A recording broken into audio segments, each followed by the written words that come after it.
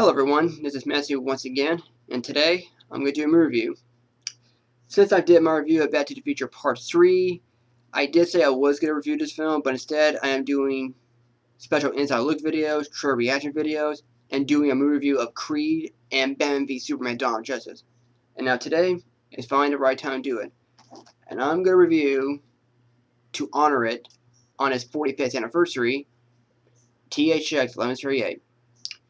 This is George Lucas' first film, and it's based on his student film that he made back at the University of Southern California in 1967. And now he gets to turn his short film into a movie.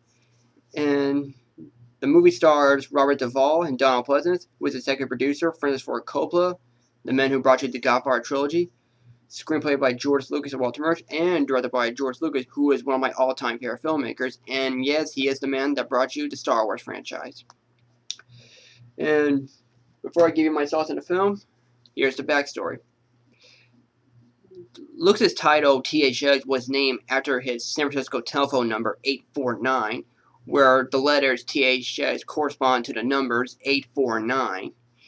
And Lucas did make references to his film, THX, in some of the films he's made. Like, for example, in American Graffiti, where you have John Miller's car, where his license plate says THX 138. And the part in Star Wars for A New Hope, where Luke and Han disguise themselves as stormtroopers, where they're taking Chewie, and Luke says, Prisoner Cell 1138. And the name THX was used as a sound company for using sound in cinema.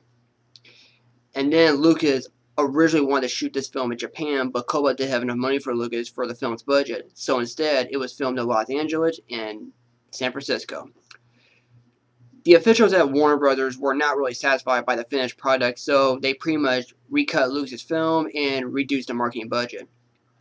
THX 1138 will go on to be released on March 11, 1971, and it received mixed reviews by critics, but it was a failure at the box office.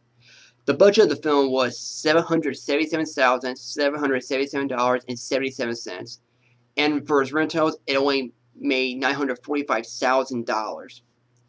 Lucas will go back and remaster it as his director's cut and release it on September 10, 2004, and only made $2.437 million at the box office.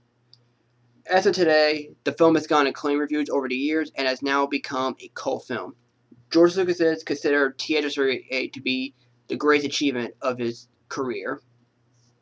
So, my thoughts on the movie.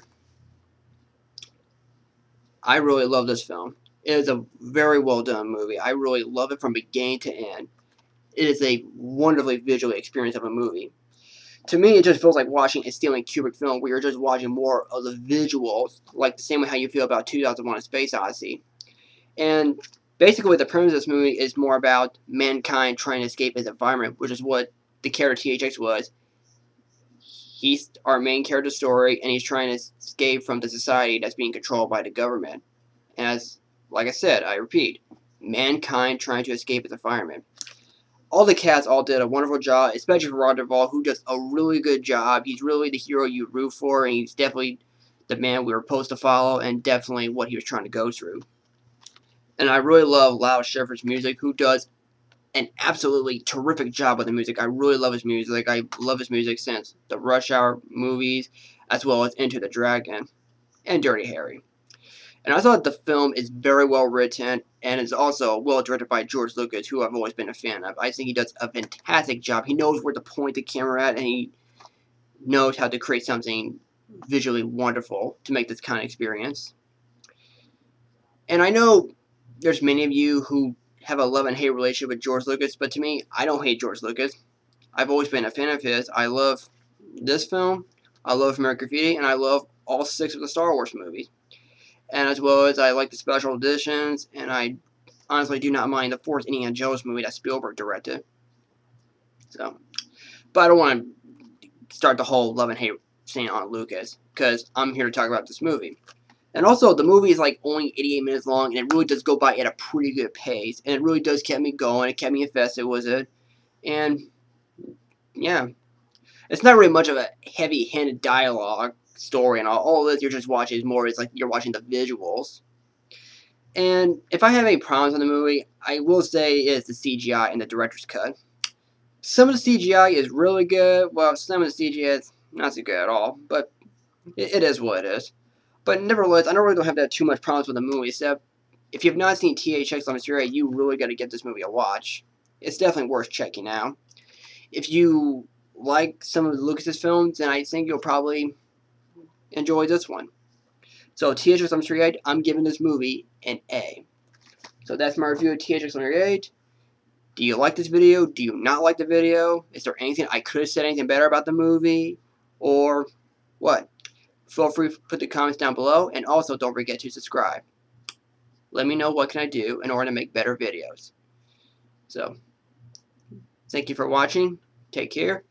And also, now I review THX 38, which was a cult film. I'm going to review this one that also has a cult following, and sadly, it never got released on Blu-ray. Batman, Mask of the Phantasm. Stay tuned.